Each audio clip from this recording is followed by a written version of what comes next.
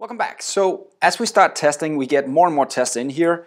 Look at this, it starts to be kind of a big pile of tests, and that's not a problem, but we can actually make it easier to read and to categorize our tests. And I just want to show you guys how easy it is to kind of do nested test descriptions inside our code right here. So let's just say that the first tests I have right here, the first 3 tests, they are mainly about just figuring out just some simple HTML right here, simple HTML. So that's just some simple HTML tests, and as we get down here, we'll start talking about some more complex. This is actually also just, let's keep that one as well. But here we're talking about navigation, so here we have some navigation tests. And if I want to categorize this to kind of get an overview about these tests belong to this area and these tests belong to this area, it's very, very simple to do. So let me try and show you, because you can actually, the describe you have all the way up in the top, you can actually reuse that to just start nesting your test. So let's try and do it right here. So I'll make another describe right here, describe, and in there I'll start by defining what this is. And right now let's just call these the simple HTML, like this. And then all I have to do is pretty much just make a comma and do a simple expression right here, a good old fat arrow notation, and there we go. Now in this area now, you'll get a nested test set right here. So let's just try and cut this and paste it into this new area. I'll save it, and what you'll see is actually that now my tests are being nested in a level. So let's just try and check this out. Notice now it says simple HTML test under the product list test, and there we have all my tests belonging to this area right here. So again, it's up to you, but I feel it's a very simple way to work with our tests.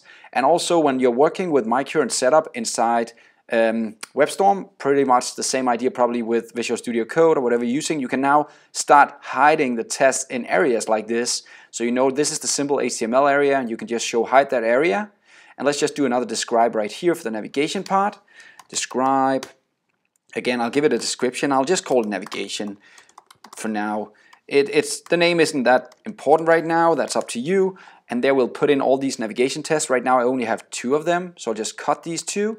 And I'll paste them in here. I'll save this, and let's just put an end semicolon there, and let's just try and check this out. Now you'll see the navigation have also been moved in. Now I actually want to move the navigation to the bottom of my test, so let's just cut this. So I'll just hide it like that. I'll cut it, and I'll just move it all the way down to the bottom down here of the page. There we go. It's just because I'm going to do some things with navigation later, so I want to kind of put it down here for now. There we go. Look how easy that was just to move it now, because I know that's all the navigation tests. And again, you'll notice it just pops up down here in the bottom instead. So let's just try and go back and do it for the same thing for our different product tests.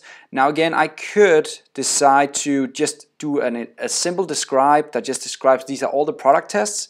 But I'm actually going to be a bit more specific. I'm going to say list products like this. That's going to be the list product tests. So all the tests about my actual get products, that's what's going to be in here. And then I'm going to make one for the delete products. So we should show one ordered. We should get product, get products, get products, get products, get products, get products, get products. And when do we start deleting? Delete, delete. There we go. I think these are the ones that belong to the get, and then the other ones are going to be for the delete. So I'll just paste those in here. There we go, and just hide this guy, and then I'll just make the final describe right here, and that'll be for the delete. Delete products, because I'm going to add a few more of those in the next couple of videos. So again, it makes it a lot easier in my mind to start reading this now, since we have these describe. So let's just get these 2 in here as well. Boom. There we go. I'll just do a semicolon, and again, look how simple this is to read now. And again, my point is, if you as a developer now want to work at a specific area, look at how simple the code actually is now, right? It's so easy to kind of get around your code and know where to look for your different tests. And even out here, you'll see the describe is now also easier, because the simple nested test is a lot easier to read. So that was just a simple point. You guys can do it, or you can just skip it if you don't want to do it. But I feel it's a lot easier for me to now work with my tests, and we're actually going to make it even easier in the next couple of lessons. So see you next time. Have fun.